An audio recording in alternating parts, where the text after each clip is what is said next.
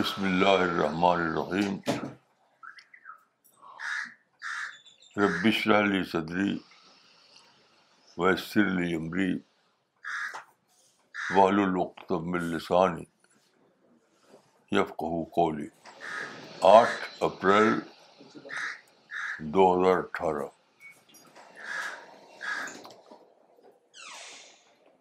دیکھیے, ہمارا جو یہ پروگرام ہوتا ہے سنڈے کو, تو اس میں ہم قرآن کا درس دیتے ہیں, جس کو یعنی ایک سلسلے سے چلتا ہے. یہ آپ کو پتہ ہے کہ مجھے ہر دن کچھ نئی بات میرے مائنڈ میں آتی ہے, کیونکہ آدمی دن کو سوچتا ہے, رات کو اس کا مائنڈ ایکٹیو رہتا ہے, تو وہ سب جو ہے پروسیس ہوتا ہے, پروسیس. تو پروسیس ہوتے ہوتے مائنڈ میں کوئی ڈائجسٹڈ چیز آ جاتی ہے. تو آج میرے مائنڈ میں جو چیز آئی پاس ہونے کے بعد ڈائجسٹ کی ہوئی کے روپ میں, وہ کیا تھی؟ آج مجھے بائبل کا ایک چیز یاد آئی. وہ بہت انوکھا میرے لیے ڈسکوری بن گئی. ڈسکوری دیکھیے, جو نیو ٹیسٹامنٹ ہے, نیو ٹیسٹامنٹ, اس میں حضرت مسیح نے بتایا تھا اپنے ڈسائپلس کو دعا کا طریقہ. تو اس میں ورڈ آتا ہے kingdom of God, kingdom of God. تو میں سب سے پہلے آپ کو وہ ورس سناتا ہوں, اس کے بعد انشاءاللہ میں آج میرے من میں کیا تھاٹ آیا وہ بتاؤں گا. You should pray like this. Our Father in heaven, help us to honor your name. Come and set up your kingdom so that everyone on earth will obey you as you are obeyed in heaven. بس تم اس طرح دعا کیا کرو کہ اے ہمارے باپ, تو جو آسمان پر ہے, تیرا نام پاک مانا جائے, تیری بادشاہی آئے, تیری مرضی جیسے آسمان پر پوری ہوتی ہے زمین پر بھی ہو. Matthew chapter 6 verse 9 and 10.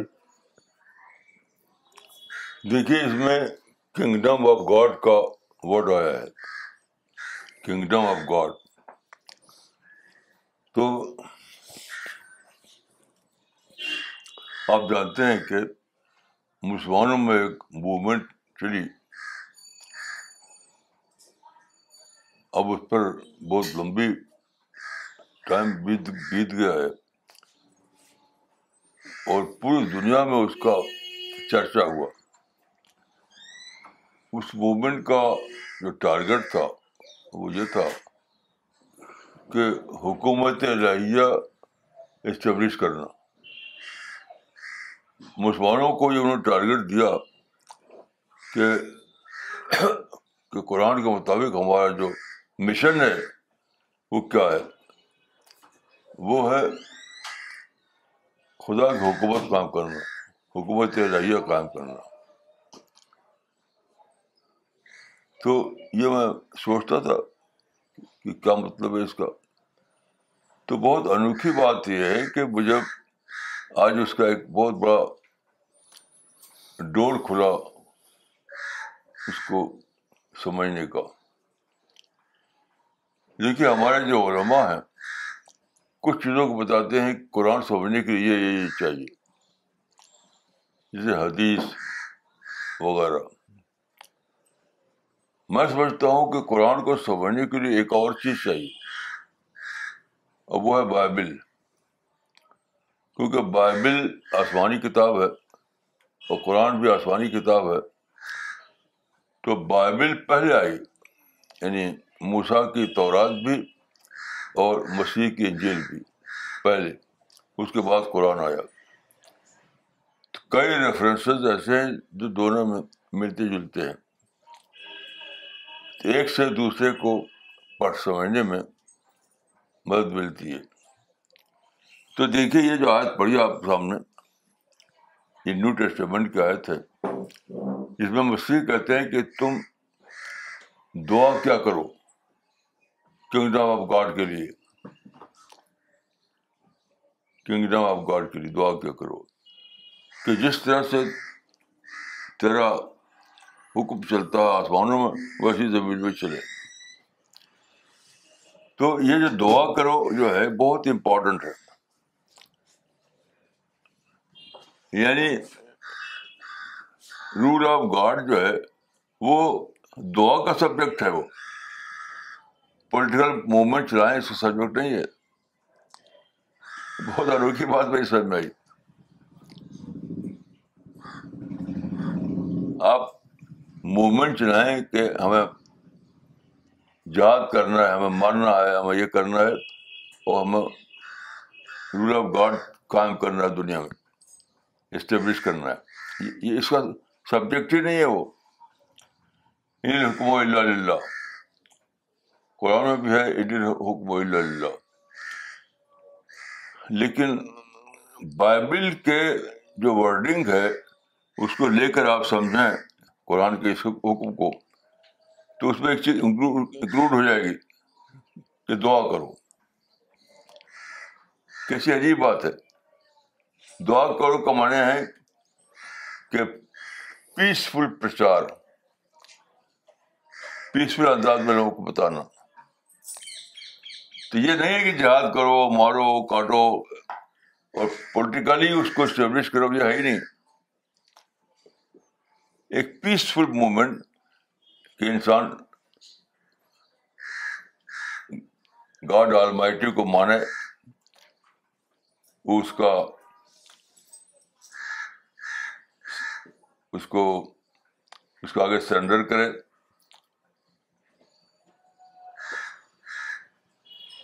اپنے آپ کو اس کے مرضی پہ چلائے، اس کا پرچار کرنا ہے. تو یہ ایک پیسفل موومنٹ ہے.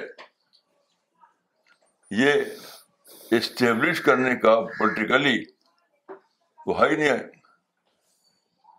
پولیٹیکلی اسٹیبلش کرنا اس کا ٹارگیٹ ہی نہیں. کیسی عجیب بات ہے،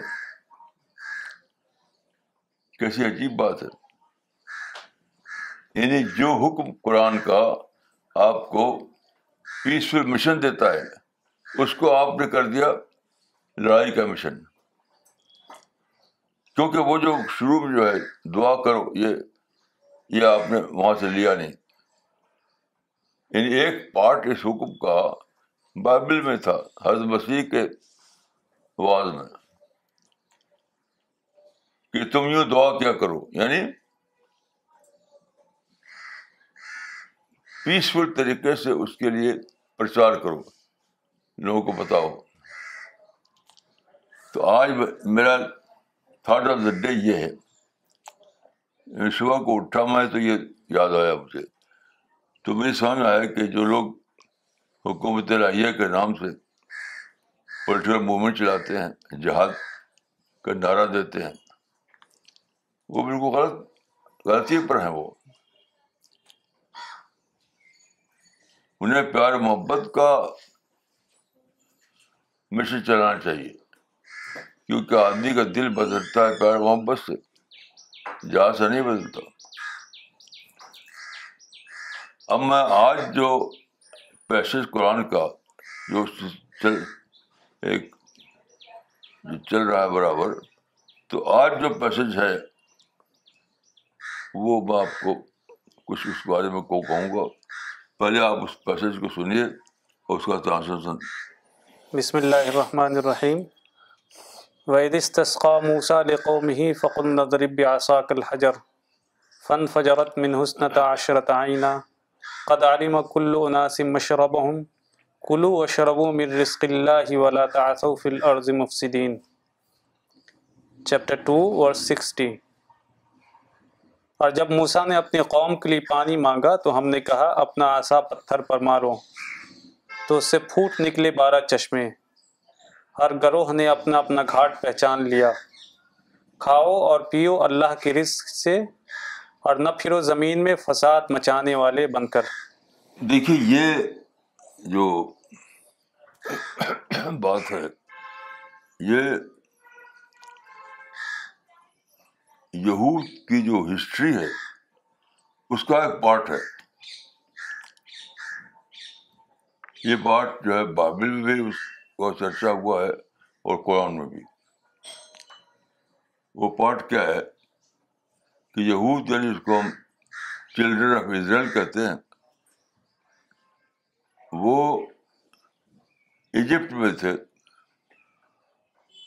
پرافٹ جوزف کے زمانے میں وہاں وہ آباد ہوئے، پھر وہاں ان کی نسل بڑھی. تو موسیٰ کے زمانے میں ان کو حکم ہوا کہ ان کو لے کے جاؤ یہاں سے، مصر سے. اور سینا،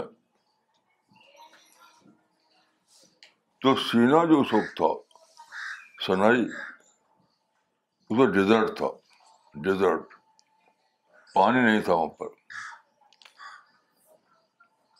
تو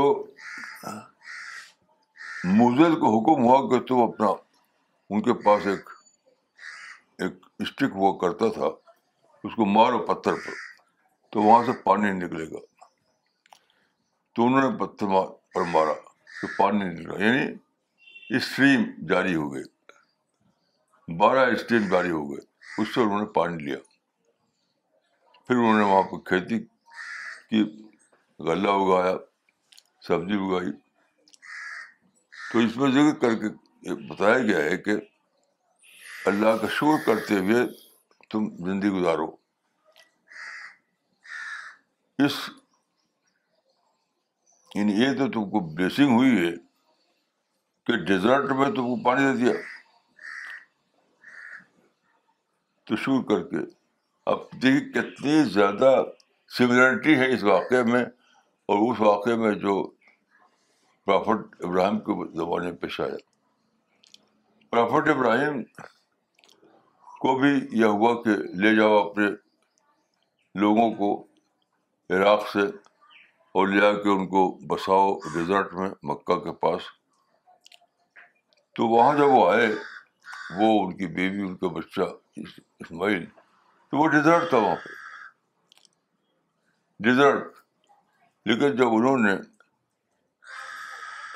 اللہ کے حکم کو مان کر وہاں بسایا اپنے آپ کو، تو وہاں بھی ایک اسٹریم جاری ہو گیا جس کو ہم کہتے ہیں زمزم.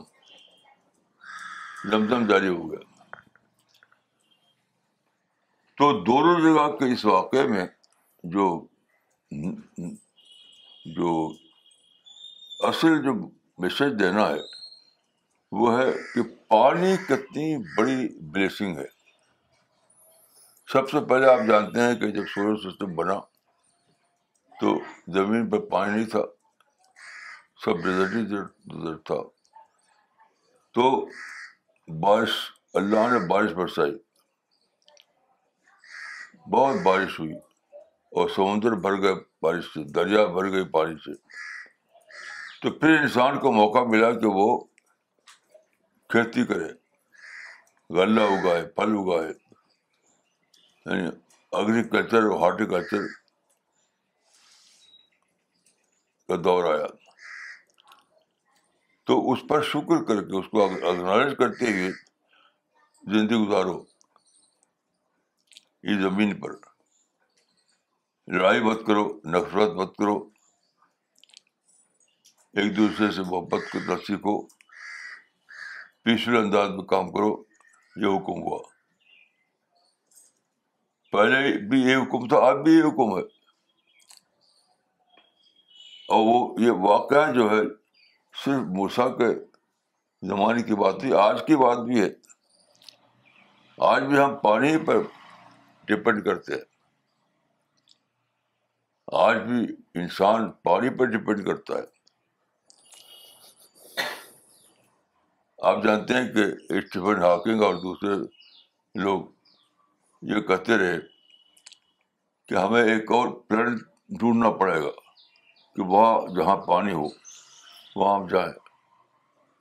تو 100 برس سے انسان دوسرے پلانٹ پر پانی کی کھوج کر رہا ہے, لیکن آج تک کہیں پانی نہیں ملا. یہ مارس میں سمجھتے تھے کہ مارس میں پانی ہے, لیکن آخر میں پتہ چلا کہ پانی نہیں ہے وہاں پر.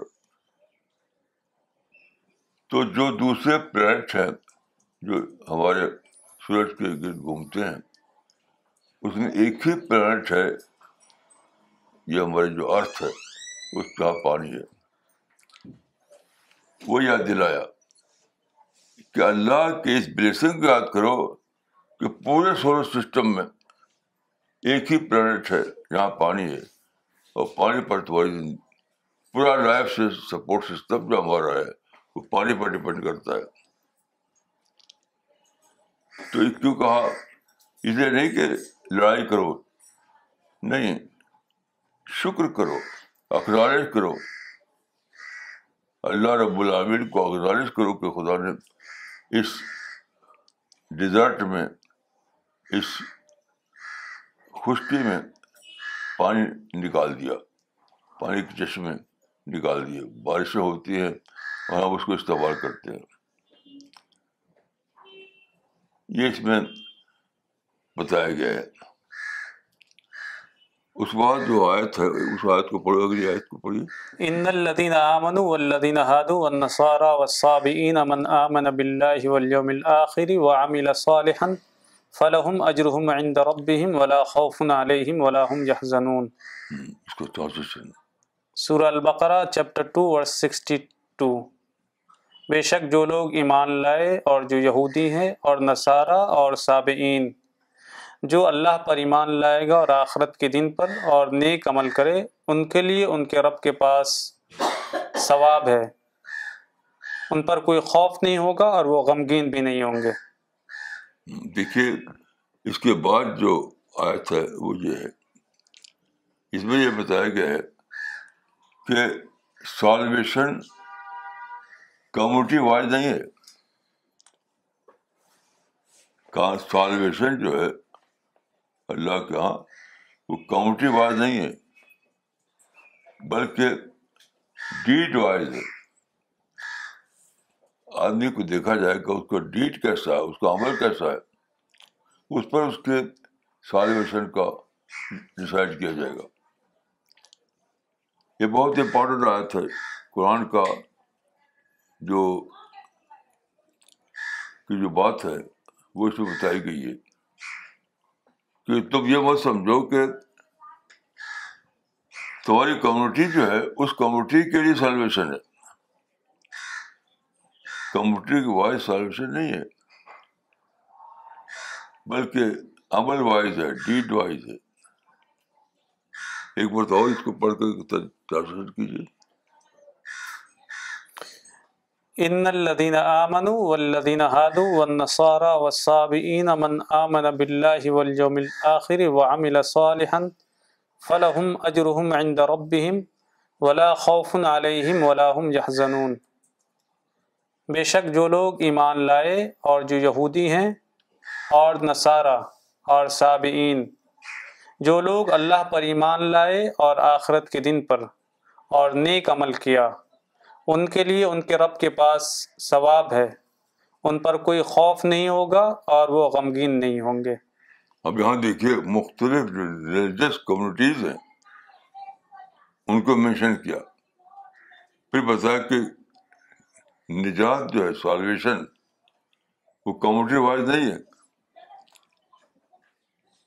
بلکہ انڈیویجول وائز ہے. یہ بہت امپورٹنٹ چیز ہے جو قرآن میں بتائی گئی ہے کہ جو سالویشن ہے وہ انڈیویجول وائز ہے, کمیونٹی وائز نہیں ہے. یعنی ہر انڈیویجول کو دیکھا جائے گا کہ اس کی سوچ کیسی تھی, اس کا عمل کیسا تھا, اس کا عقیدہ کیسا تھا, اس کی بیس پر, اس کے پرسنل ریکارڈ کے بیس پر یہ فیصلہ کیا جائے گا کہ ایٹرنل ورلڈ جو ہے, یعنی جو جس کو کہا گیا ہے kingdom of God, kingdom of God کا جو لفظ ہے بائبل میں وہ اسی معنی میں ہے. ایٹرنل ورلڈ کو کنگڈم آف گاڈ کہا گیا. تو ایک ایٹرنل ورلڈ بننے والا ہے, اس ایٹرنل ورلڈ میں پیراڈائز ہوگی, اس ایٹرنل ورلڈ میں انسان کو ہر قسم کی بلیسنگ ملے گی. اس ایٹرنل ورلڈ میں انٹری کس کو ملے گی, اس ایٹرنل ورلڈ میں انٹری کس کو ملے گی؟ تو کمیونٹی وائز انٹری نہیں ہوگی, وہ کمیونٹی وائز انٹری نہیں ہوگی, بلکہ انڈیویجول وائز ہوگی. ہر انڈیویجول کے ریکارڈ کو دیکھا جائے گا کہ وہ کیسا تھا, اس نے دنیا میں اس نے نفرت کی یا محبت کی, دنیا میں اس نے وائلنس کیا یا پیس پر کام رہا, یہ سب دیکھا جائے گا. تو ہر انڈیویجول کے ریکارڈ کو دیکھ کر اس کے فیوچر کو ڈسائڈ کیا جائے گا, یہ بتایا گیا ہے. تو اس میں آپ دیکھیے دونوں کو ملا کر کے تو دو باتیں اس میں امپورٹنٹ کہی گئی ہیں. پہلی بات یہ کہی گئی کہ پانی کا ریفرنس دیا.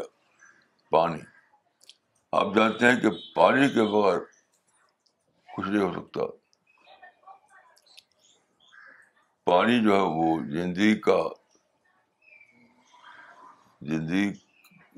کی جڑ ہے, اس پر پانی نہیں تو زندگی نہیں.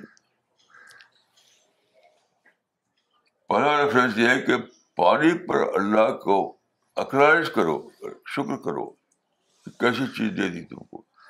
کیونکہ آپ جانتے ہیں کہ پہلے صرف زمین تھی, یہاں پر ریت تھا, کچھ بھی نہیں تھا. پھر دو گیسیں اکٹھا ہوئی تو پانی بنا.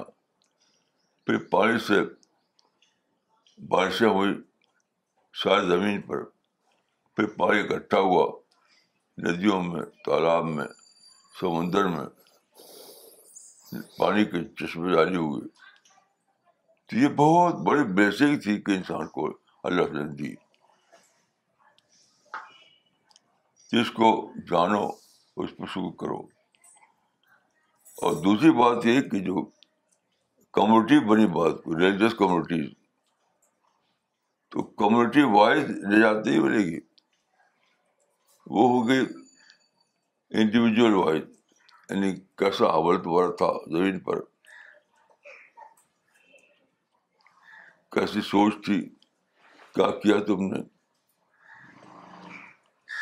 دنیا میں پیس پہ چلے کہ دنیا میں مارکاٹ پھیلائی, اس پر ہوگا. ان باتوں پر آپ غور کیجیے. تو اسلام ایک ریلیجن آف پیس ہے,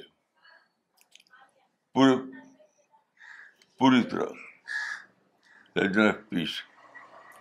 تو اس کی یہ بیس ہے, یہ باتیں جو بتائی گئی یہ اس کی یعنی بیس ہے. اس بیس پر جو عقیدہ بنتا ہے, جو تھیوری بنتی ہے, جو سوچ بنتی ہے, اس کو بتایا گیا, اس کی بیس. تو جو دی ورلڈ ہیئر آفٹر میں جو دنیا بنے گی وہ ایک بہت ہی زیادہ اعلیٰ دنیا ہوگی, بہت زیادہ پیس, بہت زیادہ محبت, بہت زیادہ یعنی گڈ کریکٹر کے لوگ,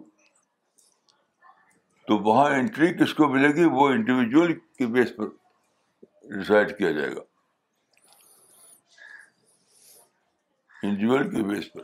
تو ہر آدمی کو جاننا چاہیے کہ اس کو اپنے آپ پر دھیان دینا ہے،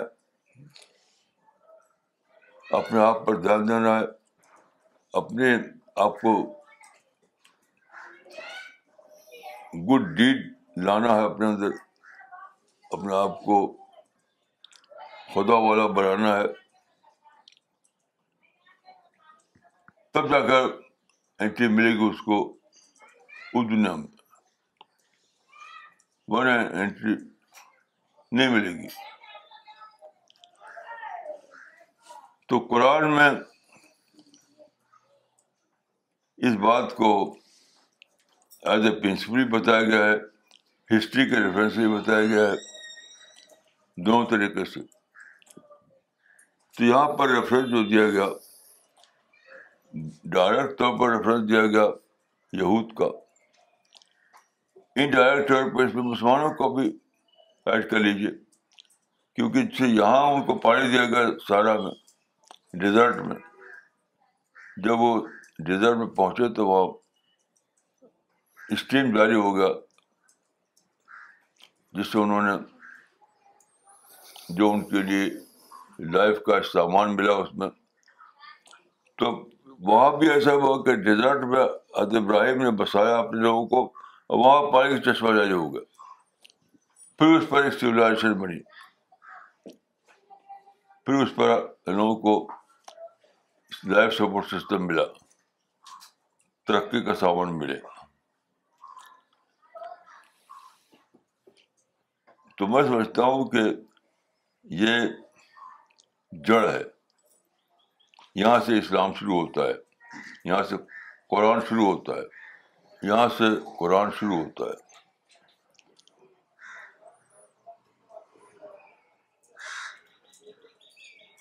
تو میں سمجھتا ہوں کہ اگر لوگ جتنے جھگڑے ہیں لوگوں کے درمیان وہ ہسٹری کی بنیاد پر ہے، اگر جو کتابوں میں لکھا ہوا ہے، جو اصل مذہب ہے، اس پر لوگ قائم ہو جائے تو سب پیس ہی پیس ہے، کوئی لڑائی جھگڑا نہیں. لڑائی جھگڑا بک میں نہیں ہے، کلچر میں ہے، ہسٹری میں ہے. آپ ہسٹری کو مت دیکھیے، کلچر کو مت دیکھیے، بلکہ بک کو دیکھیے. بک سے آپ جانیں گے کہ مذہب کا اصل یعنی بیسک کیا ہے.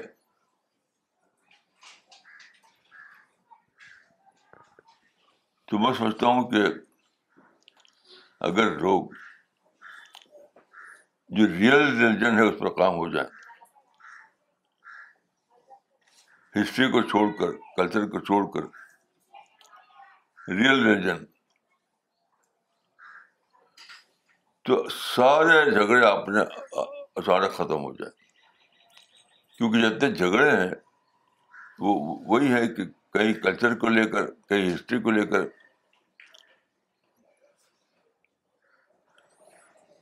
لیکن جب اصل ریلیجن کو دیکھیں، ٹرو ریلیجن کو، تو جھگڑے اپنے آپ ختم ہو جاتے ہیں. یہ بہت زیادہ امپورٹنٹ بات ہے جو اس میں لوگوں کو جاننا چاہیے.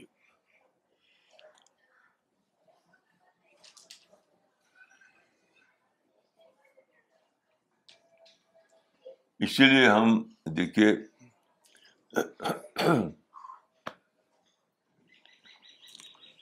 اس لیے ہم قرآن کا ٹرانسلیشن ہر زبان میں تیار کر رہے ہیں. اس معاملے میں کرسچن لوگ ہم سے آگے ہیں، بہت پہلے سے وہ بائبل کے ترجمے ہر زبان میں تیار کر کے پھیلا رہے ہیں. تو کرسچن لوگ ہم سے بہت آگے ہیں، تو ہم تو اس کے فالو کر رہے ہیں ان کے لیے. تو ہمارا بھی مشن یہ ہے کہ قرآن کا ٹرانسلیشن انڈرسٹینڈیبل لینگویج میں ہر زبان میں تیار کریں اور اس کو دنیا میں پھیلائیں. کیونکہ دیکھیے جو ریفرنس بک ہے وہ تو قرآن ہے اسلام کے لیے. ریفرنس بک جو ہے وہ قرآن ہے. تو جب لوگوں کو یہ آ جائے کہ ریفرنس بک جو ہے اس سے سمجھو کہ اسلام کیا ہے, اگر یہ پڑ جائے رواج کہ اسلام کیا ہے اس کو ریفرنس بک میں دیکھیں, تو کرسچن لوگوں میں یہ بہت اچھی کیا انہوں نے کہ بائبل کا ترجمہ پھیلایا. بہت صحیح کیا انہوں نے کہ بائبل کا ٹرانسلیشن پھیلایا. ہم بھی یہی کریں, قرآن کا ٹرانسلیشن پھیلا رہے ہیں. تو جب قرآن کا ٹرانسلیشن ہر زبان میں تیار ہو کر پھیل جائے گا, سب کو پہنچ جائے گا, تو سارے جھگڑے اپنے آپ ختم, پھر کوئی جھگڑا ہی نہیں.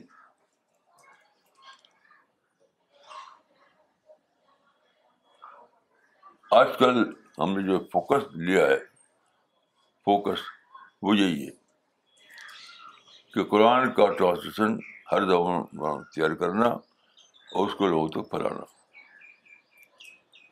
آپ جانتے ہیں کہ یہ زمانہ کمیونیکیشن کا زمانہ ہے.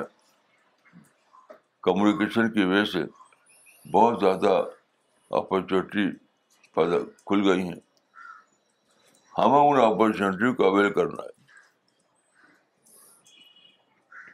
جو کام کرسچن لوگوں نے بائبل کو پھیلانے کے لیے پہلے کیا, اسی سوٹ کو ہم اپنے آپ فالو کر رہے ہیں, اور ہر زبان میں, ہر قوم کی زبان میں قرآن کے ترجمہ تیار کر کے پھیلا رہے ہیں.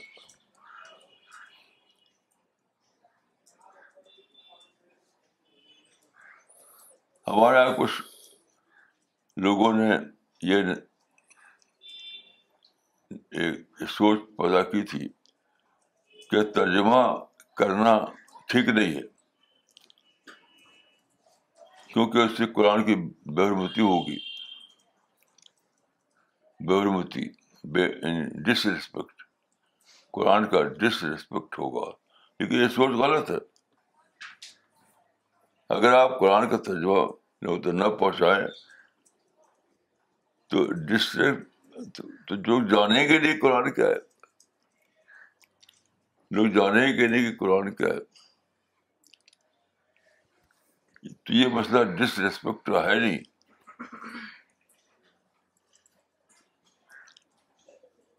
یہ دیکھیے قرآن میں ایک آیت ہے کہ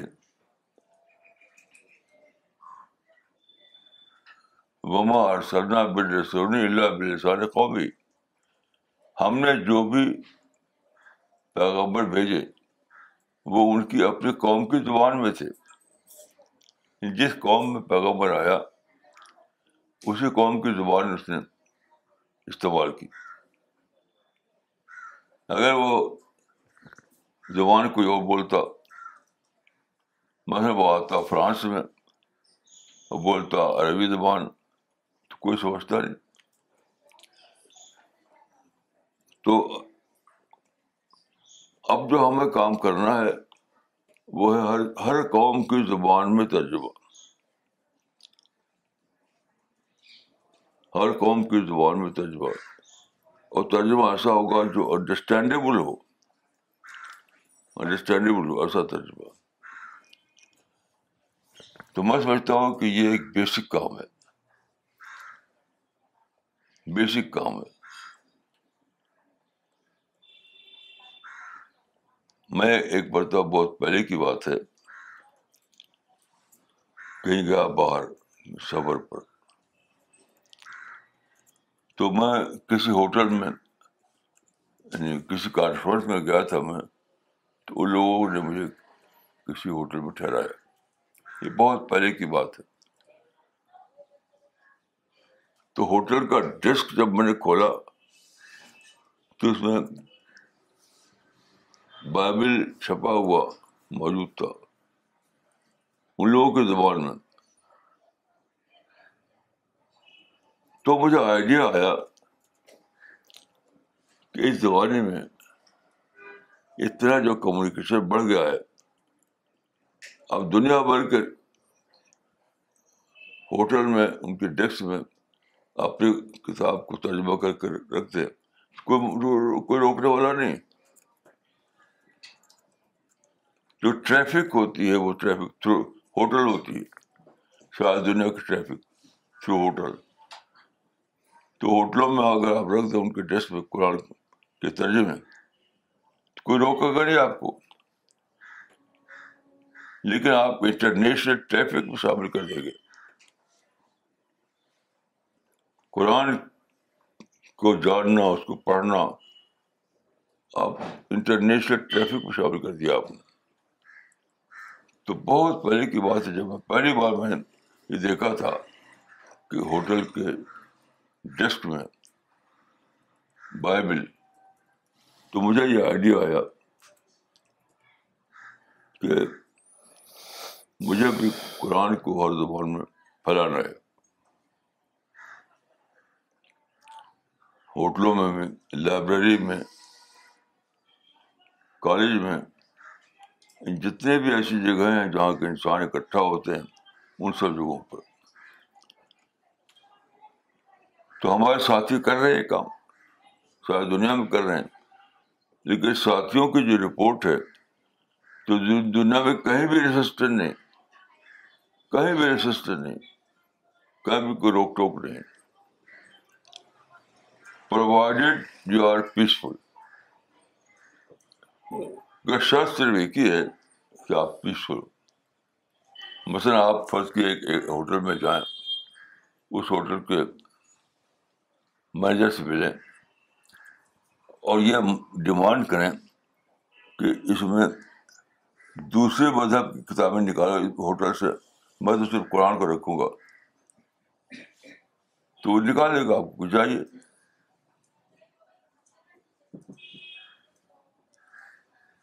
اگر آپ یہ کہیں مینیجر سے کہ مجھے موقع دو کہ میں قرآن کا ٹرانسلیشن رکھوں اس تمہارے ہوٹل میں, تو اٹھے گا موسٹ ویلکم.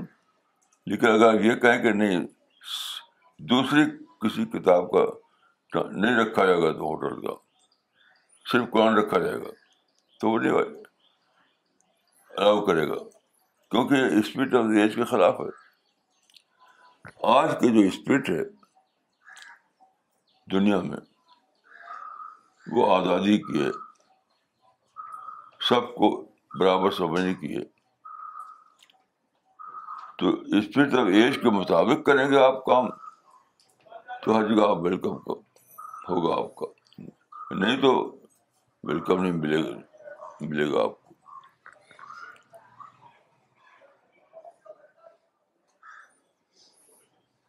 میں ایک قصہ یاد آتا ہے مجھے, بہت پہلے کی بات ہے, کافی پہلے کی.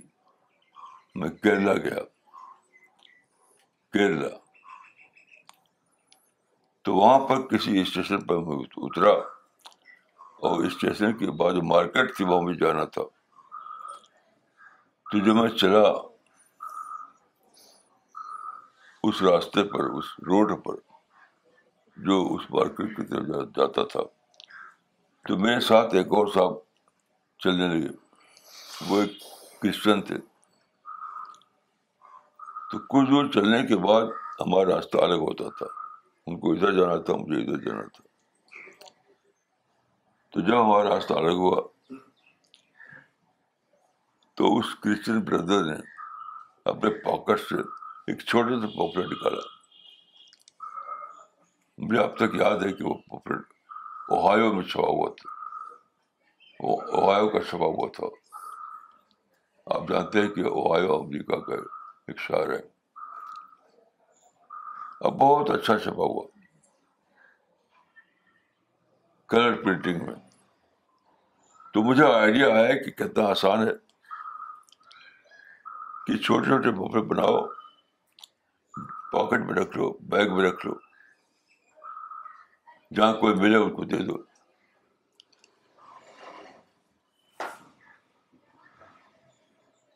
تو اس معاملے میں انوکھی بات ہے کہ کرسچن لوگ ہم سے آگے ہیں. ہر جگہ وہ ہمیں راستہ بتا رہے کہ یہ کرو, یہ کرو, یہ کرو.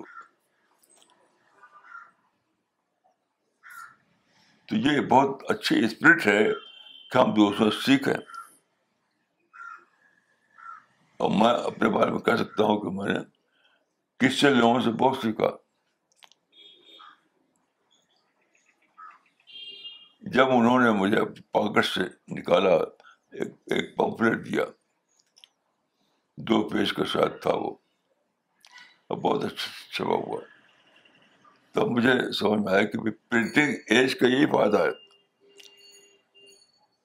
پرنٹنگ ایج کا ہی فائدہ ہے کہ ہم پمفلٹ چھاپ کو پاکٹ میں رکھیں اور جو ملے اس کو دے دیں. تو وہ جانے ہمارے بارے میں, ہم جانے ان کے بارے میں. کتنا اچھا یہ ہے کہ کٹرپن کی نہیں ضرورت ہے کہ آپ صرف اپنے کو بتائیں اور دوسرے کو نظر نہ جانے. کٹرپن نہیں چلے گا. آپ دوسرے کو جانیے اور دوسرے کو اپنا بارے بتائیے, وہ چلے گا. یہ زمانہ ایسا ہے, یہ زمانے میں ٹوٹل فریڈم ہر ایک کو ملی ہوئی ہے. آج کا زمانہ آپ کو الاؤ کرتا ہے کہ آپ دوسروں کو اپنے بارے میں بتائیں اور دوسروں سے ان کی بات سیکھیں. تو اللہ کے فضل سے میں نے اس کو پکڑا. تو ہم پمفلٹ چھاپتے ہیں جو لوگوں کو پہنچایا جاتا ہے, اور قرآن کا ٹرانسلیشن چھاپتے ہیں جو لوگوں کو دیا جاتا ہے. دونوں یہی پیٹرن ہم نے اختیار کیا ہے. تو میرے دل میں کسی کے خلاف کوئی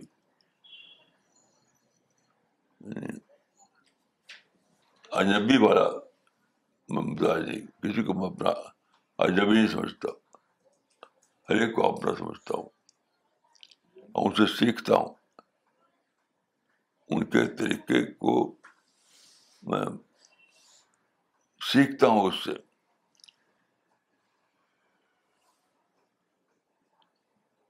تو میری دعا ہے کہ اللہ تعالیٰ ہم سب کے اندر میوچل لرننگ کا مزاج بنائے.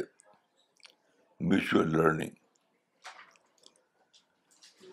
یہ میری دعا ہے اپنے لیے اور سب کے لیے. میوچل لرننگ کی اسپرٹ بہت ہی ضروری اسپرٹ ہے. اسی سے دنیا میں پیار و محبت کا دور آئے گا. السلام علیکم ورحمۃ اللہ.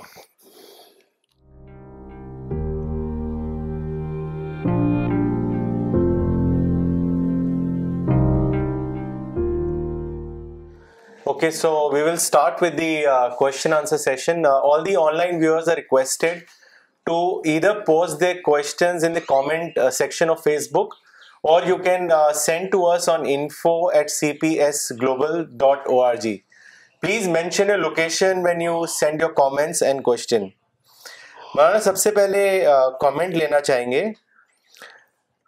پہلا کامنٹ بھیجا ہے مس شبانہ انصاری نے پاکستان سے. انہوں نے لکھا ہے, important point, salvation is not community based but deed based. This fact is usually mistaken by Jews in past and now by Muslim community. مس کرتلین نے کشمیر سے لکھا ہے that the salvation is individual based and not community based is a clear-cut message for those who mislead people by pleading that a particular community will be granted salvation on one or other pretext. Thank you, Maulana Sahab, for such a great clarification. مولانا اب سوال لیتے ہیں. یہ سوال بھیجا ہے مولانا اقبال عمری نے چنئی سے. انہوں نے آپ سے پوچھا ہے کہ کمیونٹی بیسڈ سیلویشن کا کانسیپٹ اہل کتاب میں زیادہ رہتا ہے, ایسا کیوں؟ میں تو سمجھتا ہوں کہ ایسا نہیں ہے. مسلمانوں میں خوب ہے, مسلمانوں میں خوب ہے. سب میں بعد کے زمانے میں جب ڈی جنریشن ہوتا ہے تو سب میں یہ تھنکنگ ڈیولپ کرتی ہے. اس میں آسانی کر سکتے ہیں ہم, کسی بھی ہر کسی میں نہیں ہے. ہر کمیونٹی میں یہ تھنکنگ ڈیولپ کرتی ہے کہ ہماری کمیونٹی, میرا تو یہی خیال ہے. مولانا بھوپال سے طاہر صاحب نے سوال بھیجا ہے. انہوں نے لکھا ہے, مولانا صاحب, how can we remove political interpretation thinking from the minds of علماء؟ It seems such an impossible task, and without the ulama's thinking changing, the masses will not change. So it's a vicious circle which can never be broken. What is your advice or suggestion on this? دیکھیے, advice تو صرف ایک ہی ہے کہ لوگوں کو کہا جائے کہ دین کو نکالو, اپنی بک سے نکالو, قرآن سے نکالو, ادھر ادھر سے مت نکالو. خود میں نے یہ کیا, میں نے قرآن کو پڑھنا شروع کیا تو مجھے معلوم ہوا کہ کمیونٹی وائز سالویشن نہیں ہے بلکہ ڈیڈ وائز ہے. تو یہ تو میں سمجھتا ہوں کہ یہی ایک ہی طریقہ ہے کہ جو بک ہے, جو گائیڈ بک, جو ٹیکسٹ ہے, آتھینٹک ٹیکسٹ, اس کو لے کر ہم سوچیں, رائے بنائیں اپنی, تو سب ٹھیک ہو جائے گا. مولانا اگلا سوال لینے سے پہلے محمد زکریا صاحب کا کامنٹ پڑھنا چاہیں گے, کشمیر سے بھیجا ہے. انہوں نے لکھا ہے, الحمدللہ future will be decided on the basis of dead, that to on individual basis and not community basis. Nice interpretation by مولانا صاحب. مولانا اگلا سوال بھیجا ہے فاروق صاحب نے ابو دھابی سے. انہوں نے لکھا ہے, مولانا, can a nature of a person be changed? I am asking this because you always say we should learn to turn negative into positive. And I agree 100% with you. But I, being a hyper person, failed to reduce my anxiety levels, as I was always like this since my childhood days. My anxiety levels have made me an anxious person and a hyper personality. And as a result, even though I try to distract my mind from turning negative, I fail each time. I think this is because of my nature. So my question is, can I change my nature? دیکھیے, اس کا نام nature نہیں ہے, اس کا نام habit ہے, temperament ہے. آپ رانگ ٹرم اپلائی کر رہے ہیں. نیچر جو ہے وہ تو ایٹرنل چیز ہے, سب کے ایک ہی رہتی ہے. لیکن ہیبٹ یا ٹیمپرامنٹ جو ہے وہ پروڈکٹ ہے انوائرمنٹ کا, ماحول کا. یہ تو ویل اسٹیبلڈ فیکٹ ہے. تو آپ جو چیز پیدا ہوئی ہے آپ کا دے کسی کے اندر, ماحول کے اثر سے, اس کو آپ ایٹریبیوٹ کر رہے ہیں فطرت کو, نیچر کو. یہ ایٹریبیوشن از رانگ. اس بات کو آپ جان لیجیے, اگر ڈسکور کر لیجیے کہ میں تو ماحول کے اثر سے ایسا بن گیا, حالانکہ میرے مذہب کی یہ تعلیم نہیں تھی, اپنے آپ ٹھیک ہو جائے گا. تو مولانا صاحب ہیبٹ کو بھی بریک کرنا بہت مشکل کام ہے، کیسے اس کو کیا جا سکتا ہے؟ دیکھیے مائنڈ ایک ایسی چیز ہے کہ آپ جان لیں کہ ہیبٹ غلط ہے، رانگ ہے، تو بس مائنڈ میں ایک نیا پروسیس شروع ہو جاتا ہے. جب تک مائنڈ سمجھتا ہے کہ میں ٹھیک کر رہا ہوں اکارڈنگ ٹو نیچر ہے میرا کرنا، تب تک مائنڈ سمجھتا ہے کہ یہ تو ایکسیپٹیبل ہے. لیکن جیسے ہی آپ ڈسکور کریں کہ یہ رانگ ہیبٹ ہے،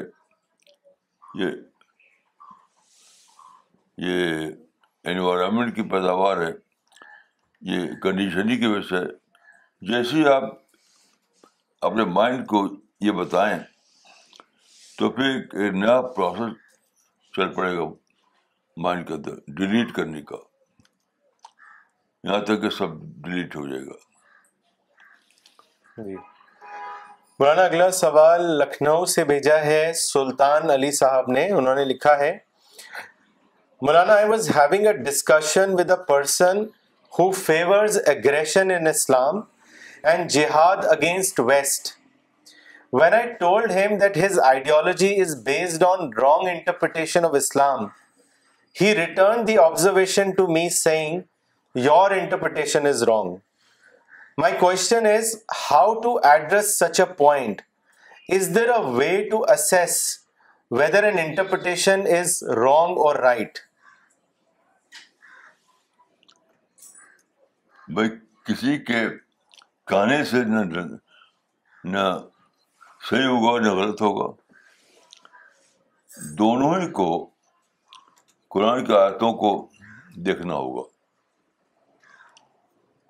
قرآن کی آیتوں کو مثلاً دیکھیے، آپ ان سے پوچھیے کہ جو لوگ پولیٹیکل گول کو اسلام کا گول بتاتے ہیں، کوئی ایک آیت قرآن کی ایسی بتائیں جس میں پولیٹیکل گول کو اسلام قرآن میں گول بنایا ہو. یہ ہے ہی نہیں. قرآن میں کوئی ایک آیت بھی نہیں ہے جس میں کہ پولیٹیکل گول کو اسلام کا گول بتایا گیا ہو. تو اس طریقے سے آپ بات کیجیے، قرآن کا ریفرنس دیجیے، یہی اس کا صحیح طریقہ ہے.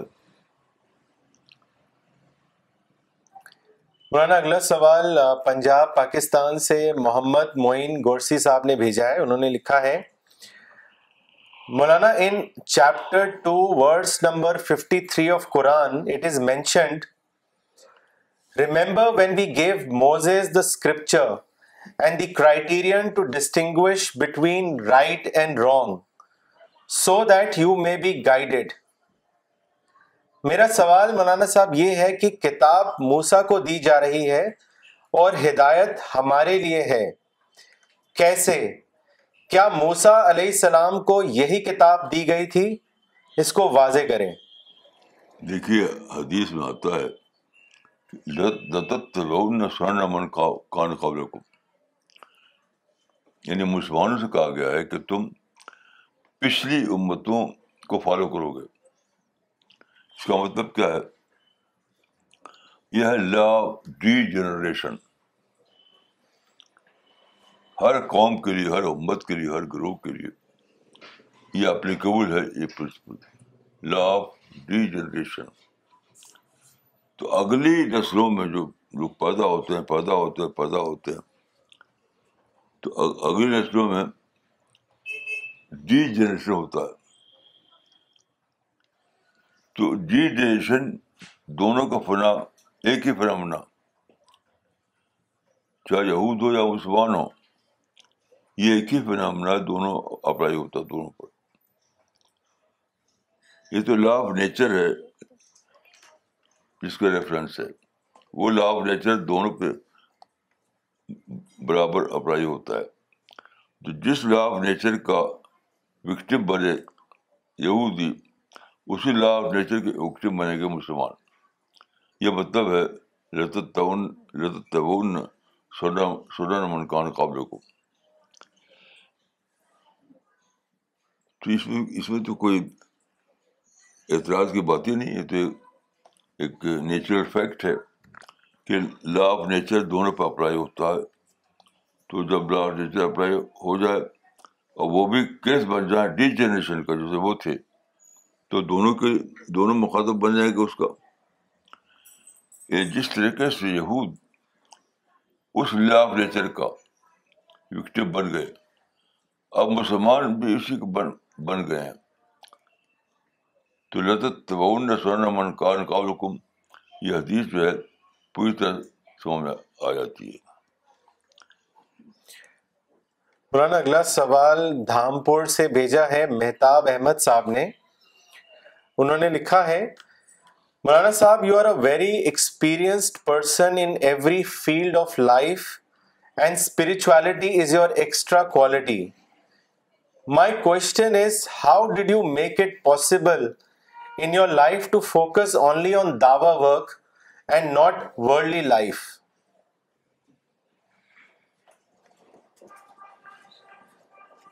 یہ تو ایک پرسنل کوشچن ہے. جی.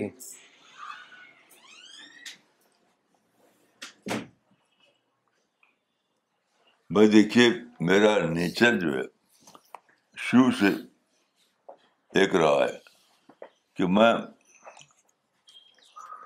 کون سی بات آتھینٹک ہے, کون سی بات آتھینٹک نہیں ہے, اس میں ڈفرینشیٹ کرتا ہوں. کہ کوئی بات بھی اگر کہی جائے, چاہے بائبل کے بارے میں, چاہے قرآن کے بارے میں, تو ہمیشہ اس کو میں کنسلٹ کرتا ہوں متن سے.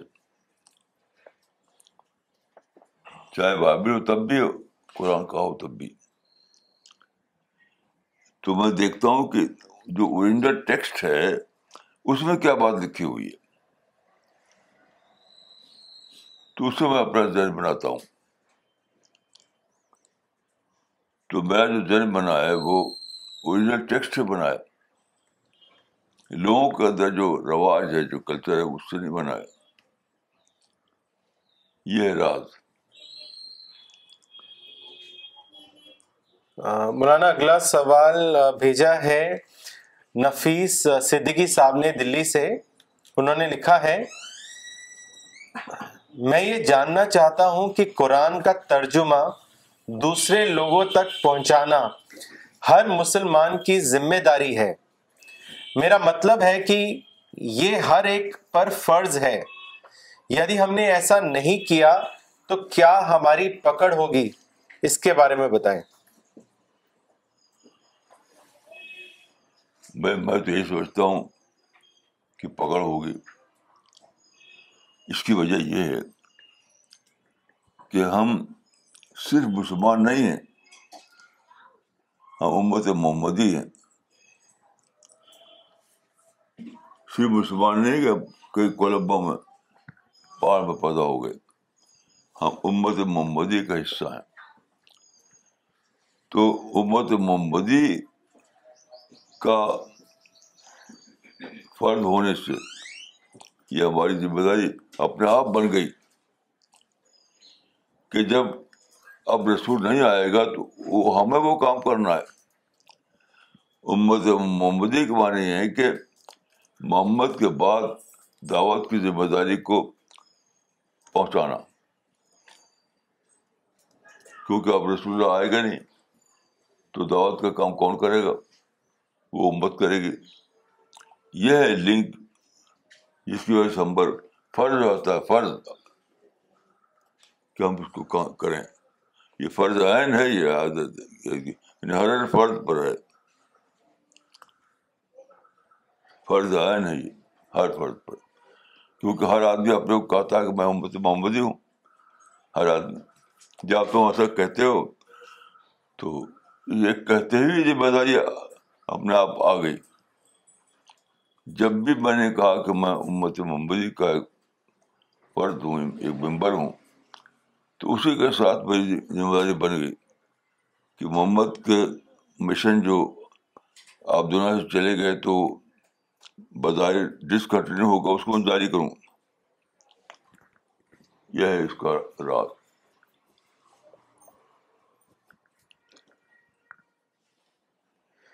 مولانا اگلا سوال لینے سے پہلے کامنٹ پڑھنا چاہیں گے جو ڈاکٹر نغمہ صدیقی نے بھیجا ہے دلی سے. انہوں نے لکھا ہے Today I realize the significance of the common lineage, history and missionary spirit of the people of the book. It has helped me to understand my role and target better. Jazakallah مولانا. مولانا اگلا سوال بھیجا ہے ایٹا نگر اروناچل پردیش سے محمد بلال شفیع صاحب نے. انہوں نے لکھا ہے مولانا how to over come lack of will power and indiscipline. Though one is able to identify the shortcomings, but due to lack of these two qualities, we are not able to overcome them. Kindly advise.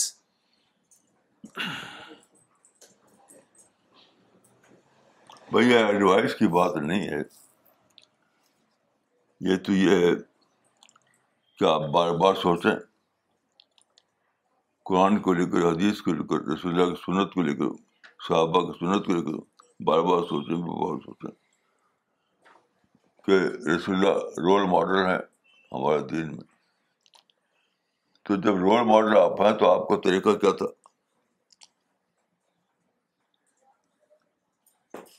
جتنا زیادہ اس پر سوچیں گے اتنے زیادہ آپ کا mind بنے گا اور اس رسپانسبلٹی کی امپورٹنس سمجھ میں آئے گی.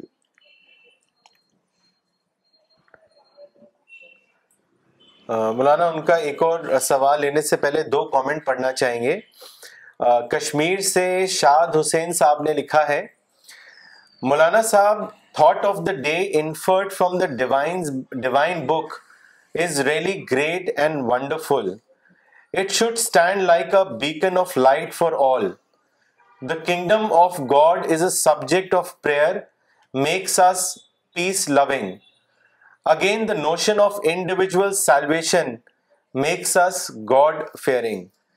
کسیب رضا صاحب نے بہار سے لکھا ہے مولانا صاحب آج آپ کے انٹرپریٹیشن کی وجہ سے میں اس بات کو سمجھ پایا ہوں جو کہ پچھلے 3 سالوں سے ذہن میں تھی کہ ہر انسان کا حساب انفرادی ہوگا نہ کہ کمیونٹی بیسڈ.